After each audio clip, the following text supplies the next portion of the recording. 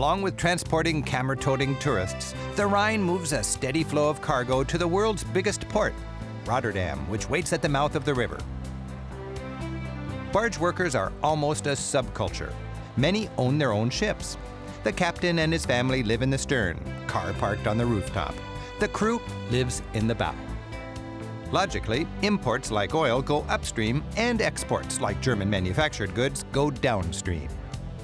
The powerful Rhine has long been treacherous to navigate. Boats generally pass on the right.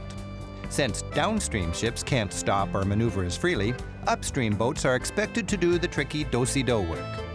Large triangular signals posted before troublesome blind bends in the river warn of oncoming ships. Each triangle covers a segment of the bend, the lowest triangle being the nearest. They warn of approaching ships.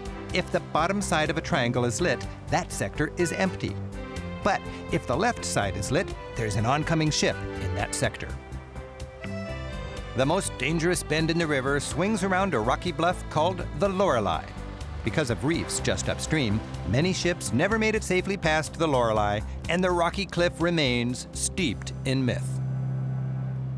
Sailors blamed their misfortune on a Fräulein so wunderbar, her long blonde hair almost covered her body.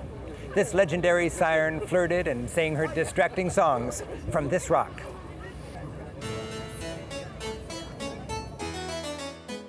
Just downriver from the Loreley is the pleasant town of St. Goar, founded in the 6th century by a monk famous for his hospitality. According to legend, early sailors would stop here for a rest and a prayer of thanks after surviving the seductive and treacherous Loreley.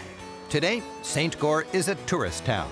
Its only hazard, streets of shopping opportunities. This shop brags it has the world's largest free-hanging cuckoo clock.